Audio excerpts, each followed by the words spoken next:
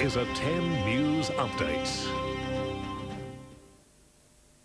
Good evening. A possible compromise in East Timor. Rival factions have promised to lay down their weapons ahead of tomorrow's historic ballot. A fun day in Adelaide for sick and needy kids has ended with 4 people in hospital. 6 trucks piled up during the parade, throwing children from the vehicles. America's east coast battens down ahead of Hurricane Dennis. Its winds already whipping up heavy seas. We'll have those stories and much, much more. That's ahead in 10's Late News.